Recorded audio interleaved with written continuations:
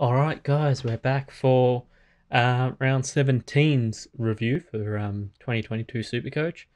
2446, not terrible. Top 1%, which I think that's like only the third time I've had that this year. It's been pretty poor. Um, it could have been a bit higher. I think I could have got 2500 if I was Saturday. I was out all day. Didn't get to watch much footy on the weekend overall, really, but yeah, so I messed up captain. Well, I didn't mess it up. I did it correct. It's just I wasn't home to loop. But we'll get into that. Pretty big, pretty not big, but I guess good rank jump. 12,000. If I can get top 10k, that's I'll take it this year. This year's been a rough. All right, so into the team. The defense last week was really good. This week, not so much. Sicily 92.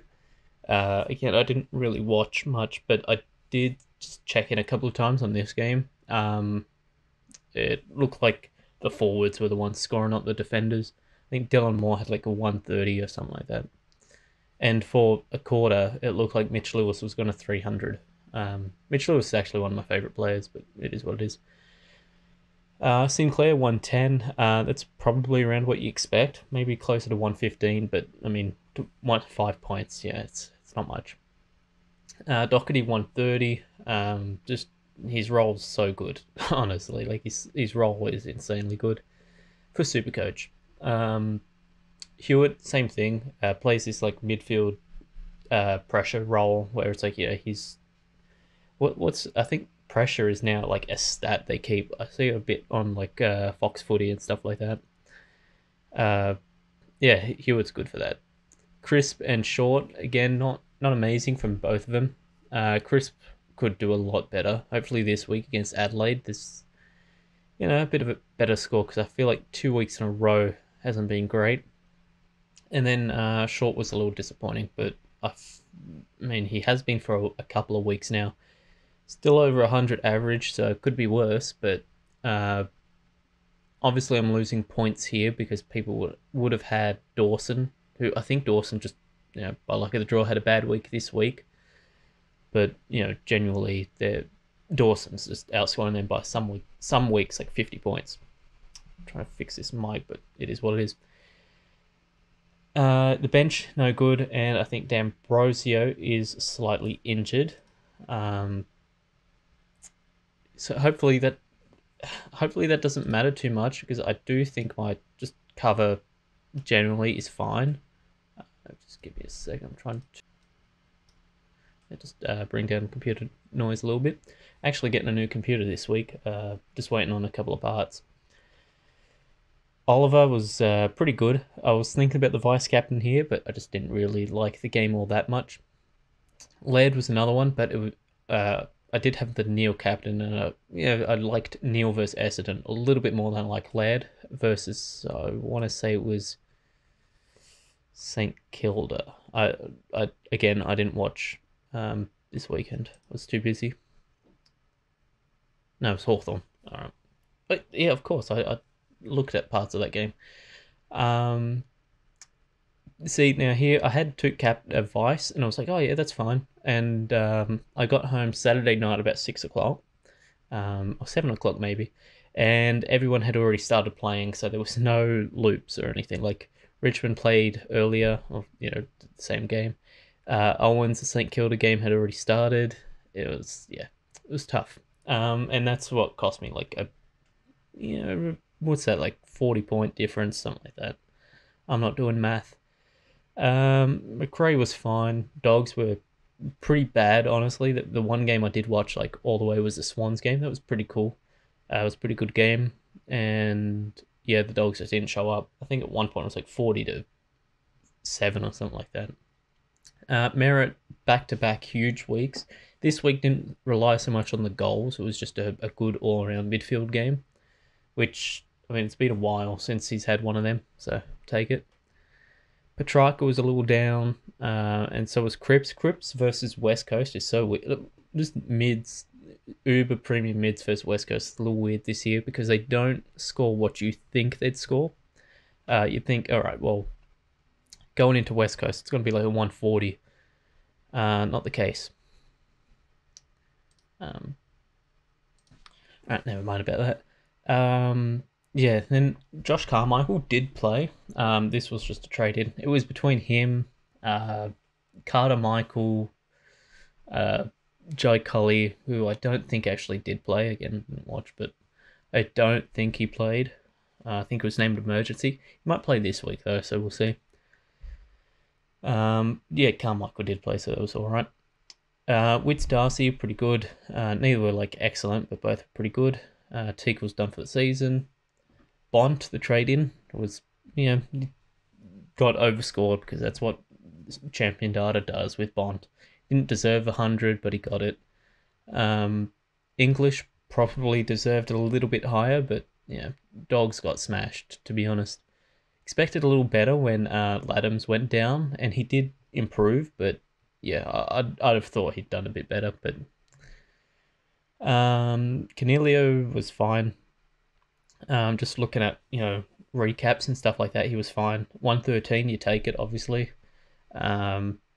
There's not too many better forwards. I'm guessing Brody's the main one I'm missing, and so is Libba. But you can only have like so many dog players. Like if I had Libba, that's 4 out of my 6 are dogs. That's nuts.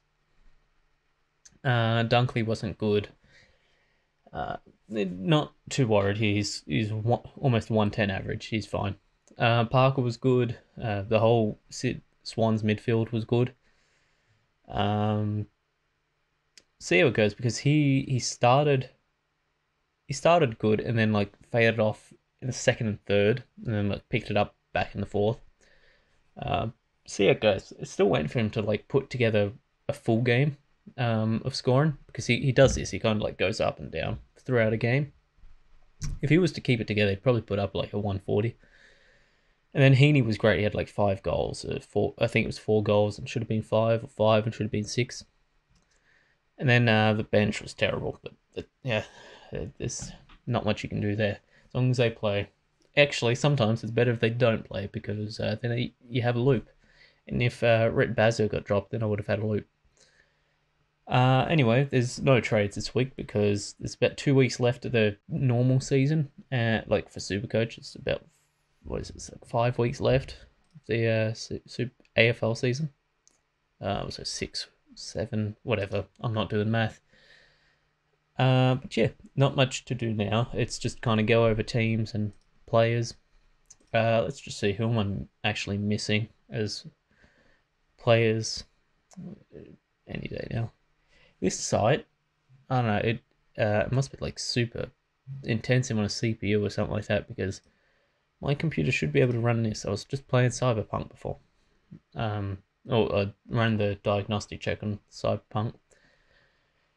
Mills is one I'm missing, but since I have the top 3 and I have 4 out of the top 5, I should be fine there in terms of mids.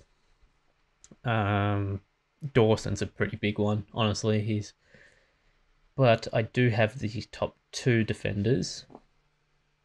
Dawson, yeah, should have brought in Dawson over Doherty, but that was, I think, last week, the week before. Not much I could have done there. Because when it came out, like the player I needed, Doherty had already been locked in. Petrarca's still this high. I guess it's total points. In a way, total points does matter a lot. He's still 110 average. But yeah, I kind of got all the top players for each position. Honestly, it's going to take forever to load, so I don't really like doing this. But go to forwards. I think I've got all the top forwards. Yeah, Liver and Brody are the only ones I'm missing. Then is that so? I have 1, 2, 3, 4, 5. Who am I missing? Who's not?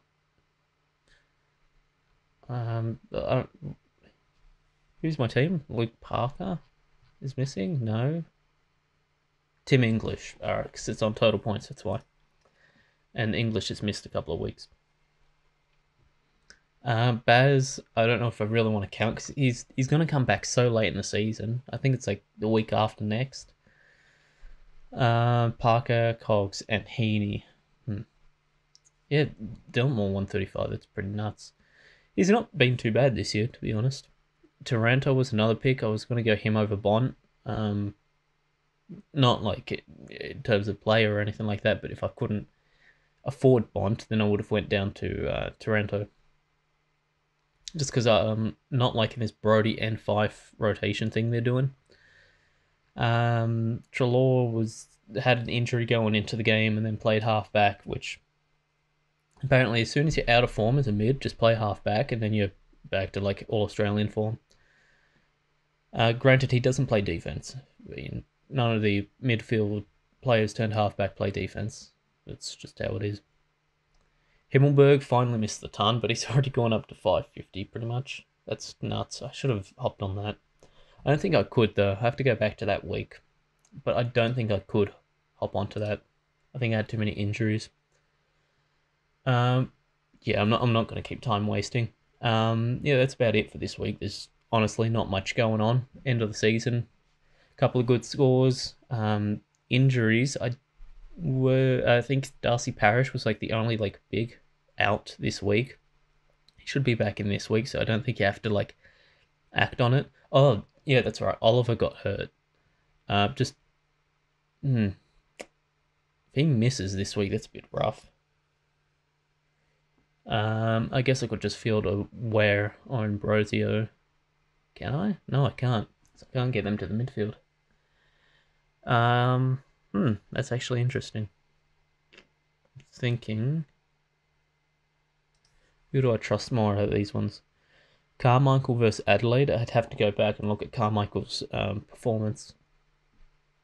Definitely none of you are going on field. Oh, that's actually pretty interesting. I'm not sure what I'm going to do there.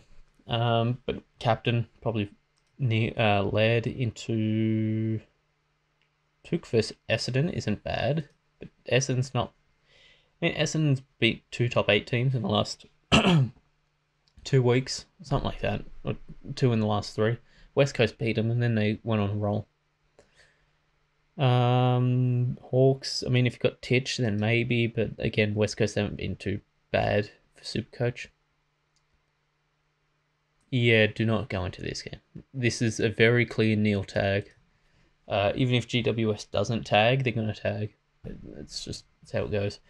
But yeah, until next week, let me know what your teams are doing, how your rank is like ending up since there's about 2-3 weeks left. Yeah, I'll see you all next week. Tasty out.